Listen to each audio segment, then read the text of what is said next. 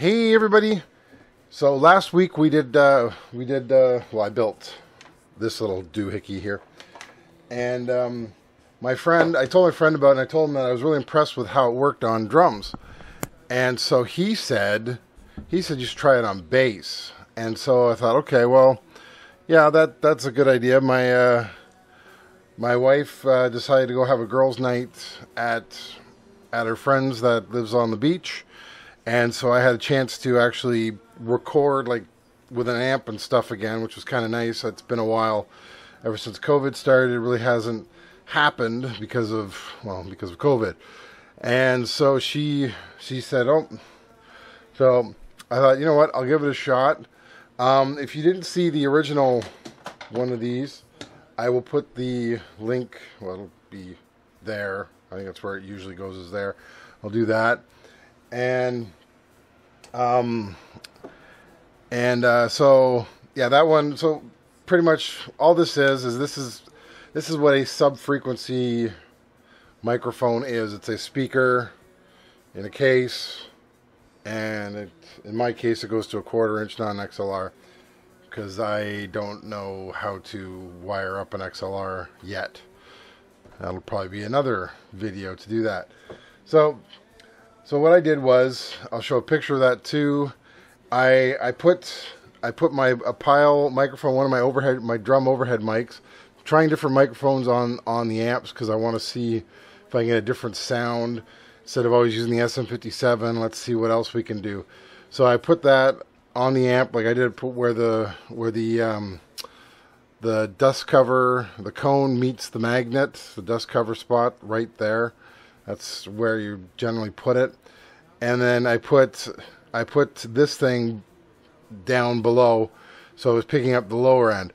And the reason why I did this was because because I'm doing Fred is Dead. Fred is Dead needs the pick, the noise of the pick more.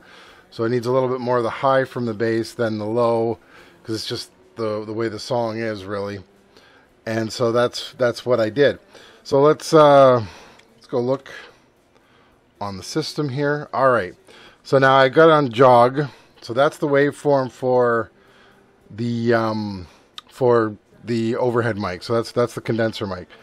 This is the waveform for the sub frequencies. And now I blended them both together to make this right now. I don't know if I'm going to keep it or not, but this is what I'm doing. So I'm going to play for you first. I'm going to play for you just the high mic.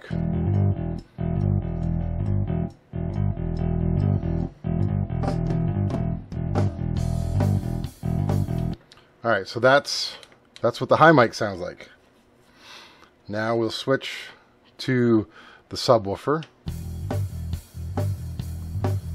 So I don't know how well this is going to sound on YouTube. Maybe put some headphones on.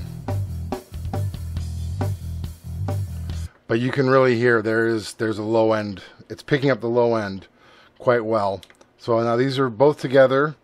So the high and the low, nothing mixed.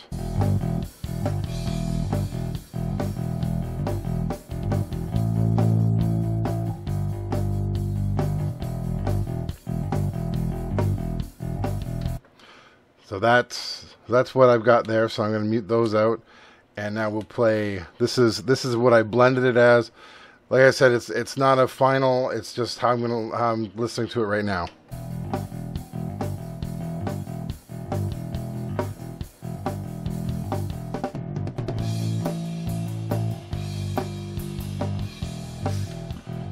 Oh, there we go. All right. So now what else I did?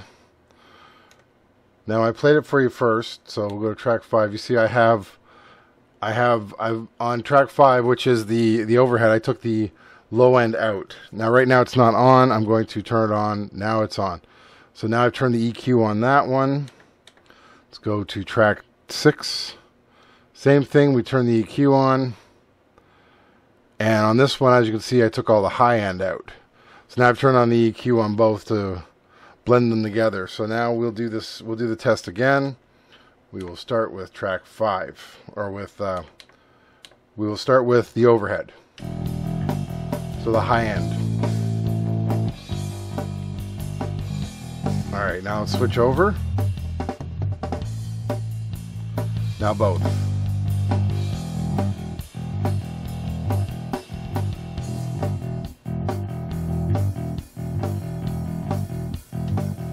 So that's what I did. So I brought out, on the lower one, I brought out the high end, on the lower one I cut out the high end and I brought out the low end. And on the high end one, I cut out the high end, brought out the low end, or brought out the high end, cut out the low end. I am confusing you. So it was a test. It was interesting. I don't know if I'll do it again. That's what I did for this one. Yeah. So that's about it today. So like and subscribe, and I will talk to you later. Bye.